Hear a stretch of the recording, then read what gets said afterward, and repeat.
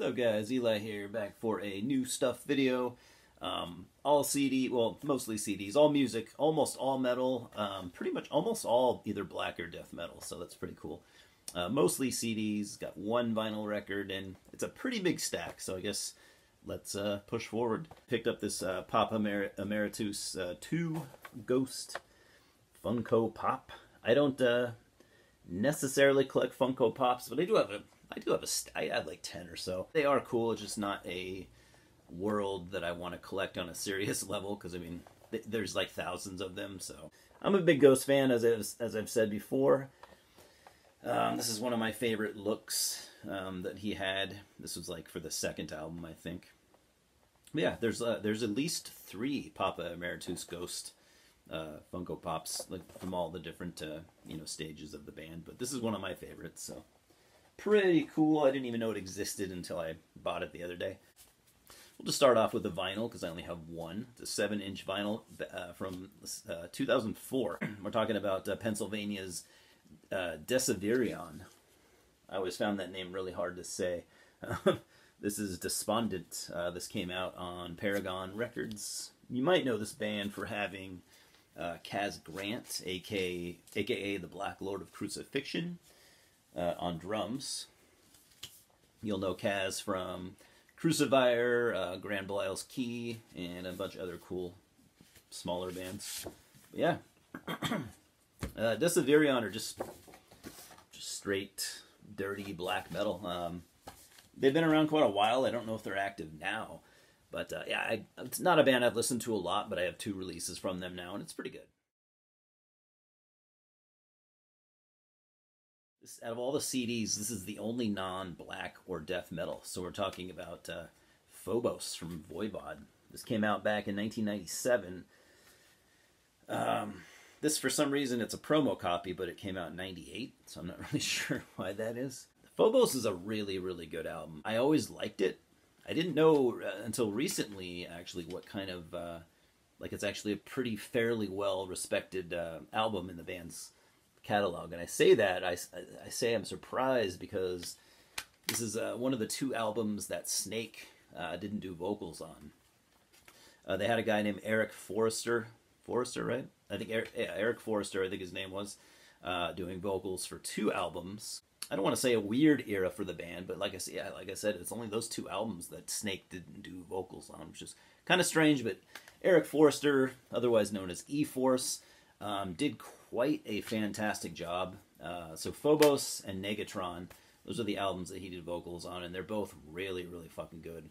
I would say this one is probably not my favorite of the 2, but they're both really, really, really good. So if you've avoided Phobos and Negatron just because Snake wasn't in the band at the time, definitely correct that, because they're really, really good albums.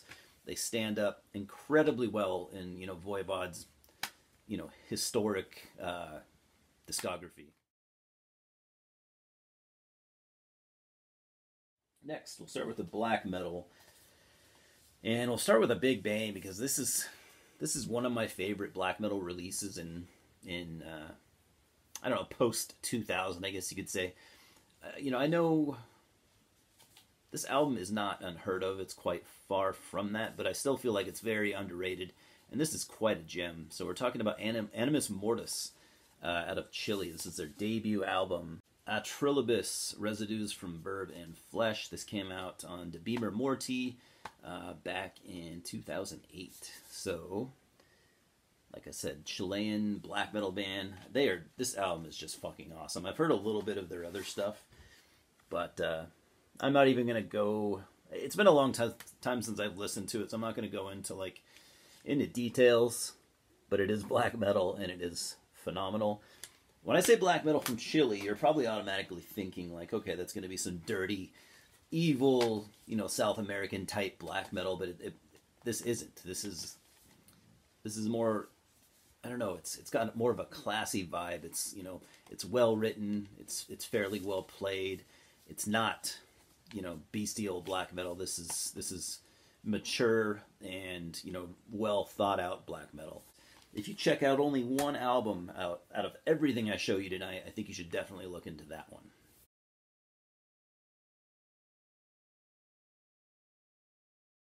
And then we have the debut full-length from Abrahel.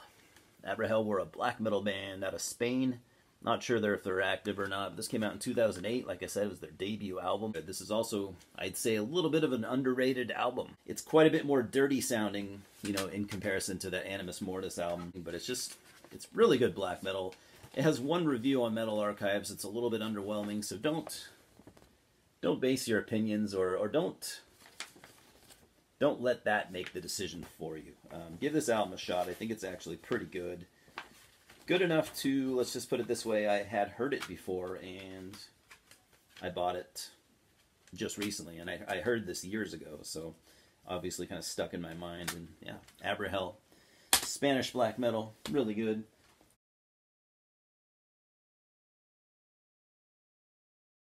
We have another underrated black metal album, if I don't say so myself. Only full-length album this band ever did. They had a demo out before that, but we're talking about Meridian out of Switzerland. This came out on Season of Mist Records.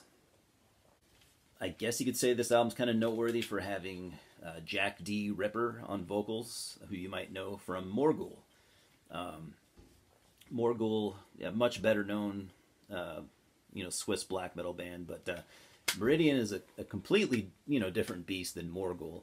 This is maybe kind of modern-ish sounding symphonic black metal, and it's just really, really, really good black metal. Other than my buddy John, who turned me on to this album years ago, I've never heard anyone mention this, ever. Not even one time, so I got this pretty cheap, so you could probably still find copies. But yeah, check out this Meridian album, and let me know what you think.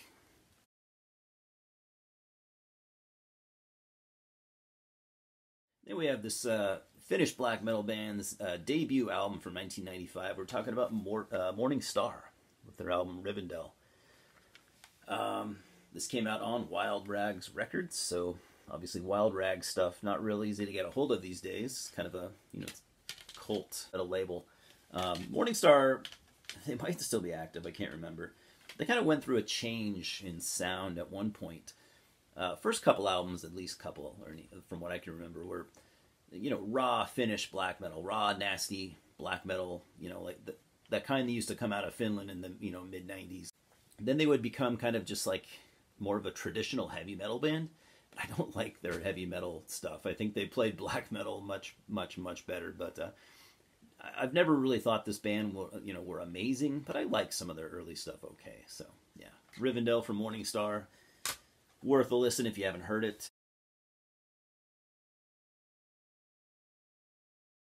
Next, we have the second full-length album from 2003 from the very weird black metal band known as the Meads of Asphodel, with Exhuming the Grave of Yeshua. I've heard this album before, and I'll be honest, I never really cared for it. I like their later stuff a lot more, like what's called The Murder of Jesus the Jew, I think it was called, and then an album called Sonder Commando. Both really, really good and, more recent. This came out, like I said, in 2003, their second album out on Supernal Records. Cool band. For some reason, their early stuff just kind of just doesn't quite do it for me. So I'm definitely excited to give it a fresh spin. Maybe a fresh take on the band. If you've never heard them, they're very much, very, very experimental. They've always had one foot firmly in the black metal genre, but the other foot is just flying all over the place, going in different, kind of dabbling in different genres. And you've got like electronic music, you got like psychedelic rock. They're big Hawkwind fans. They're always covering Hawkwind. Fuck, dude, I think even a Hawkwind guy guests on this album. Alan Davey.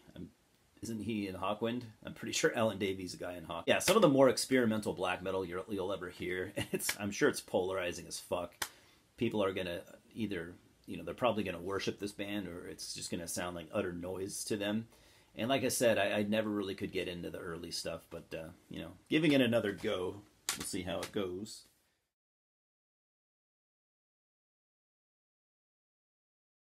This next one's a weird choice. Pretty much because this was a total blind buy. I've never heard of this band. They have one full-length album. And, God, when did this come out?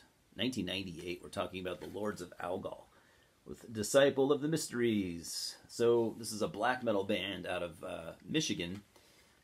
They're long defunct at this point, I'm pretty sure. The reason I picked this up is because, well, A, it was really cheap, but mainly I picked it up because they formed out of the ashes of a death metal band called Fatal, who were really good. Fatal had some killer death metal stuff in the early 90s, and they did the whole... a good number of bands pulled this move. In the mid to late 90s, people jumped ship from death metal to play black metal, because black metal was becoming more popular.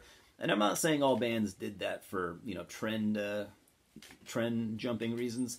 I think in most cases it was genuine. It was like, this black metal sound was getting more popular, and people were being exposed to it, and probably feeling inspired by it. This sort of new style of music comes in, and it's really cool, and I can see why a band would want to switch from death metal to black metal just out of sheer inspiration. I think people are a little bit too hard on bands sometimes for switching genres. It's not always, the intentions are good most of the time, I would think.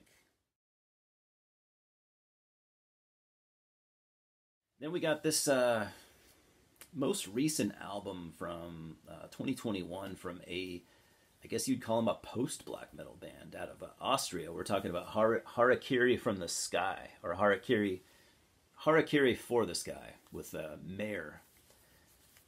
I'm a sucker for these kinds of releases, these digibook things. But I've always wanted to hear this band. I'm not into post-black metal at all, by the way. This has 2 discs. I kind of like Alcest. Over the years, I've listened to a decent amount of Alcest. I hadn't listened to them for a long time until I picked up their most recent album, and I really, really, really liked it. So I know these guys are big fans of Alcest. There's a lot of cool artwork in here. And I've heard that they're a good band, so I figured I'd give it a go. It might not be my thing at all, but I'm hoping to maybe broaden my horizons just a little bit.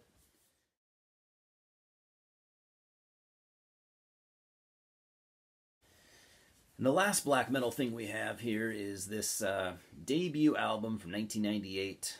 Came out on Necropolis Records.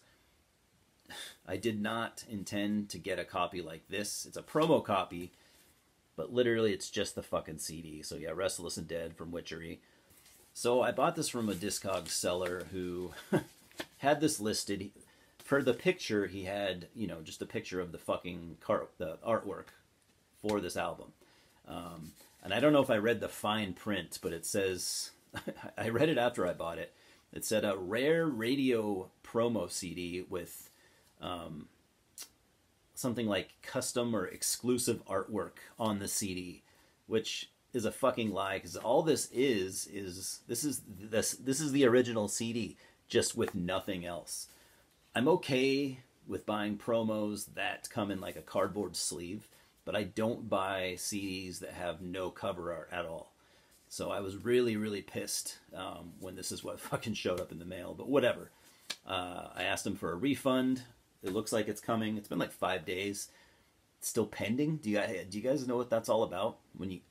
If anyone's had a refund on PayPal, what does pending mean? Pending refund? Like I said, it's been going on like 4 or 5 days. So I don't know what pending exactly means and why it's taking so long, but whatever. It was $10. I was kind of pissed that he lied, completely lied about the item.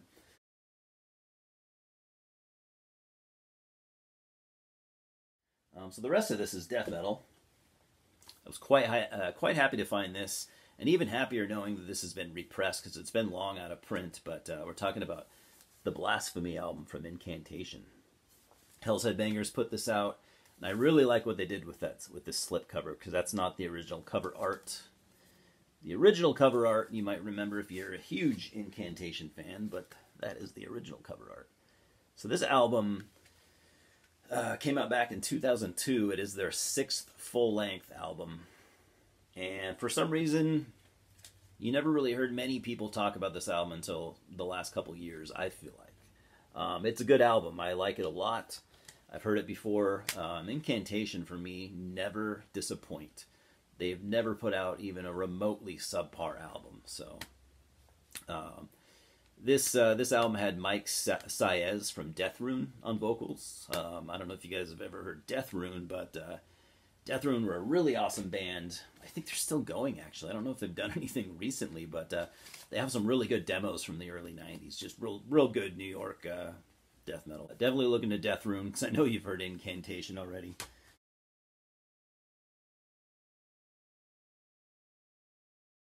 So this next band I've always wanted to check out. They've been on my radar for the last couple years. I don't know if they're still together, but they were a band out of France.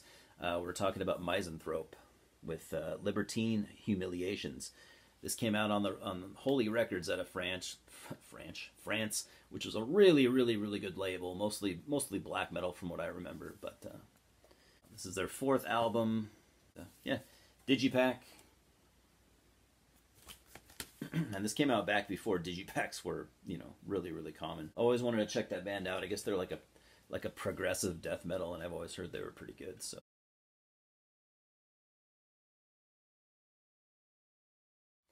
next we have a promo copy of the third album from Oppressor, death metal, technical death metal out of Chicago.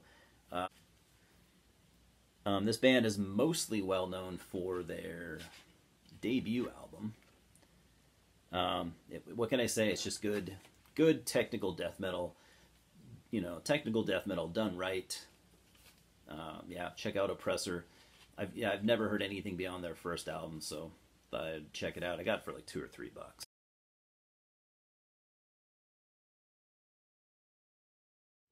This next one, this is a very cool release. I did not know about this. Initially, this was a VHS. This came out on VHS back in '97. We're talking about For Darkest Eyes from My Dying Bride. This just came out this year. If you look at that, it's got a whole bunch of shit on it. Really cool. I was really stoked to see this. If you couldn't see that very well, this has a live set from 1996, Krakow, Poland. It's got the CD, and then it's got a DVD of that same show. And it's got a bunch of music videos for some of their early songs and extra content. It's got some early live performances from 92 and 93 and live at Dynamo at 95. There's a bunch of cool stuff on this. It's 2 discs. Yeah, I was really stoked to get this. I love My Dying Bride, especially old My Dying Bride.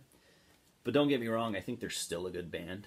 I just, I prefer their early stuff, at least up until the early to mid 2000s, because some of that 2000s stuff is really fucking good, like on a different level good.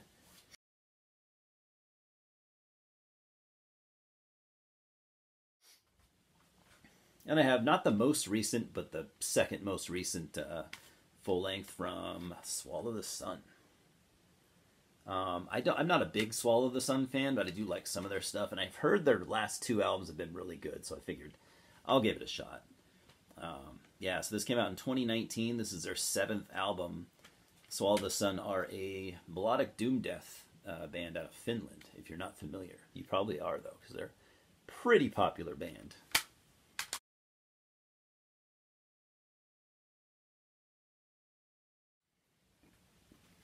Then I have a band that I always thought this band was really cool. Never hear anyone talk about them, but they are like a funeral doom or doom death band out of Italy. This is their 3rd and most recent album from 2013. We're talking about Enoch with Sumerian Chants. Came out on Satanith Records, which is a Russian record label. Usually puts out some good black and death metal, mostly death metal from what I've seen. But yeah, if you like doom death and you've never heard Enoch, definitely look into them. Their earlier stuff is really good. I've never heard this album, but I'm thinking it'll be good. I'm hoping. We'll see.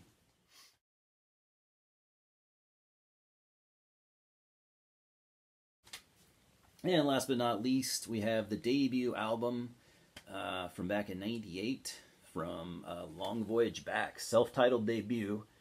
Long Voyage Back, they kind of play like a black death with some doom touches. You can kind of think almost all eras of Bathory. It's like early Bathory plus Viking Bathory mixed in. But despite all that, I mean, nowhere near as good as Bathory, but kind of a mixed bag from what I've heard. I've heard a lot of the material from this band over the years, and some of it I thought was pretty good. Some of it I didn't think was all that great. But this is a solo project from Phil Gressick, who was in Bestial Warlust, Destroyer 666, and Hobbs Angel of Death. So he's an Australian metal legend in his own right. This came out on a label I've never heard of, Destructive Commando, which obviously a label clearly inspired by the band, what's that prog band? The really weird prog band, Magma. Because look at this. I mean, not only is the name that comes from either a Magma song or an album, and they even use the Magma logo. So I'm not kind of an interesting idea for a label. But yeah, I've never heard anyone ever talk about this band. I only know about them because I've taken some pretty deep dives into the extreme metal world of Australia. So many good bands. Some of my all-time favorite bands come from Australia. So yeah, I've known about that band a long time, never known anything from them. So anyways, that's all I got, guys. What do you think? You heard any of these releases? Are you a fan of any of these bands? Yeah, let me know your thoughts. As always, Louis says hello. And thanks for stopping by, guys. We'll talk soon.